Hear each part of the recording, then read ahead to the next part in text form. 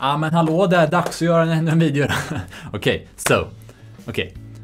in my last video I talked about the Tubescreamer and how useful it can be for different kind of soloing scenarios, and on that video I got a really interesting comment that asked me if I would recommend the Tubescreamer to get John's clean tones, and so, as you all know, his clean tones are quite crunchy, and to that I answered that I don't know, because I haven't really looked further into that issue since I got the Chorus Ensemble by Jungle Lab, because you know I'm so happy with the results I get with that, so there's no reason for me to, like I said, look further into that. But when I started thinking about it, I thought, well, that is something that would be interesting to, you know, make a video about, because I could have one opinion and answer that in a comment, but I think it's more valuable and more fun if I simply show you with the examples, and then you can make up your own mind. Much more productive and much more fun. So yeah, so you know, the way I believe John had things set up was that he had a super clean silver jubilee like I have here, so that on its own sounds like this.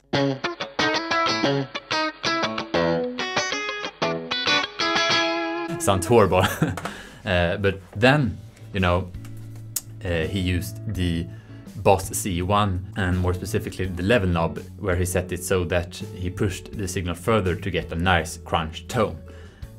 Okay, so before me here I have 4 pedals, and first here we have the Jungle Lab Chorus Ensemble, the Boss C1 copy or optimized version of it, which is pretty much what John used. So this is what we will compare with what I got the question about, if we could replace that one with this one, the Tubescreamer, not obviously in terms of chorus effect, but in terms of crunch. And yeah, and then we got reverb, because reverb is awesome. And I also got the DS2 here, and I will get to that later, why I have that there. But yeah, what I thought I would do is that now to this super clean silver jubilee, I will first add gain from this one, and then I will compare that to this one, and I will play one riff with the bridge pickup and one with the neck pickup, and the same riff.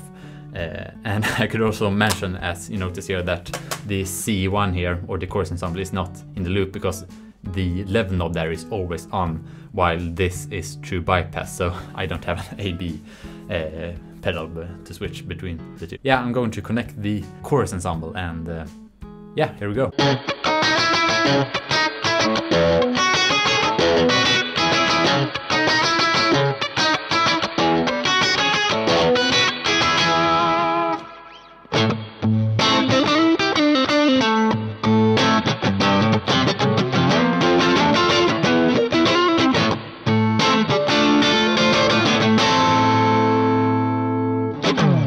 And now on to the Tubescreamer.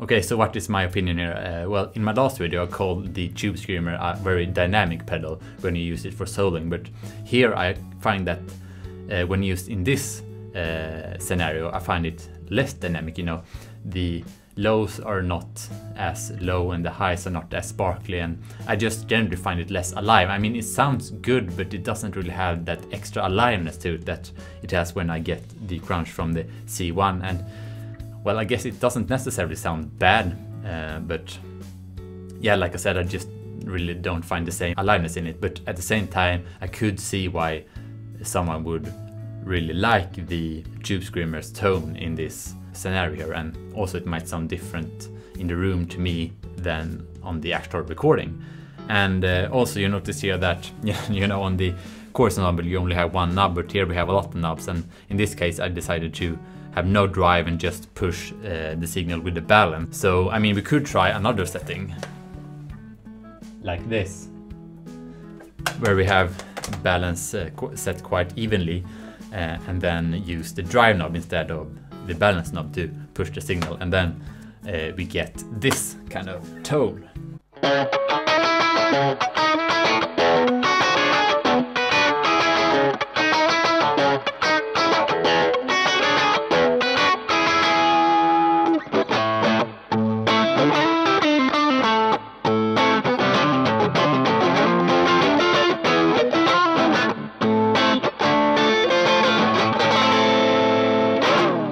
But yeah, I don't really think it sounds better actually. I think it kills the dynamics even more. So I will go back to this setting.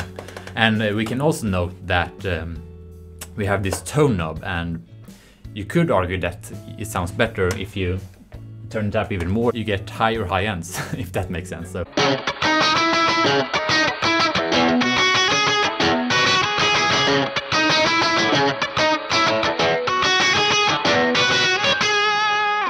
But then I think that those good high ends comes at a cost with reduced low end. So yeah, I don't know.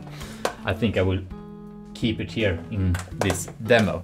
But yeah, my conclusion so far is that there is a clear difference, and I guess it's a matter of opinion which one you like more. I like the Chorus Ensemble more.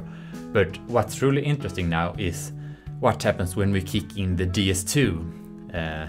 How will it sound then? And I will play something really simple just to demonstrate the tone. Kicking this DS2, getting the crunch from the Tubescreamer, what we got is this.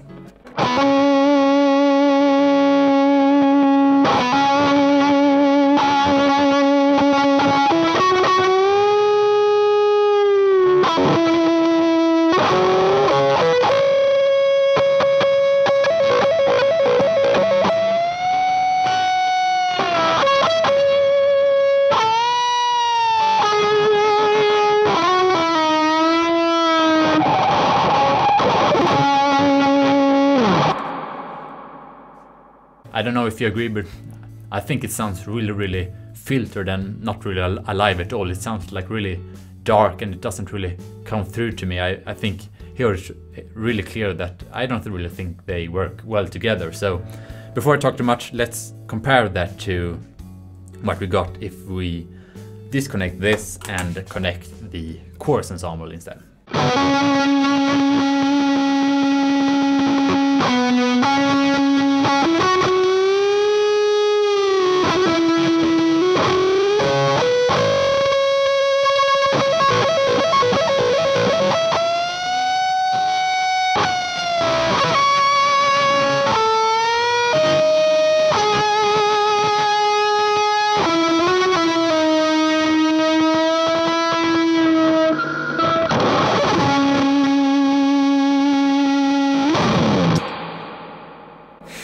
Yeah, I think that sounds, I mean, to me that's really a no-brainer. I think it sounds way better. So yeah, that is really my conclusion. You could argue that the Maxon works well to get good crunch, even though I like the Chorus Ensemble better. But when it comes to kicking in fuzz and distortion pedals like the DS2, I'm afraid it will color the tone too much of those pedals if you use the Tubescreamer as an always on pedal to get your kind of foundation level of crunch. So yeah, my conclusion really is that I actually do not recommend the Tubescreamer to get John's clean tones.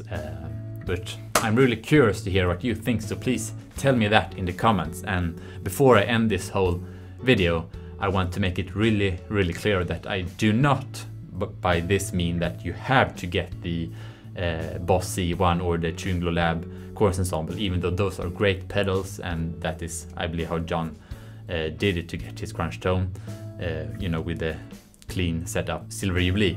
But instead, what I would argue is that the Tubescreamer is not what I recommend, but I do not say that you cannot get other pedals that are cheaper, because at the end of the day, the Chorus Ensemble consists of quite expensive components. So yeah, you really do not need to get that pedal. And we could mention that, for instance, Dave Simpson, he has really gotten an awesome tone without the Chorus Ensemble, and you know, he has the same kind of thinking that he wants to get his crunch tone through a pedal because he doesn't want to be dependent on what amp he's using. So and he uses other pedals like the jackhammer and the golden plex to get good crunch tone. And I haven't tried them myself, so I can't say for sure what I think, but I think he has got great tones. So I just want to make that really clear. So keep experimenting, and yeah, please tell me what you find when you do your own experimentation. And yeah, that's pretty much it. So yeah, thank you very much for watching.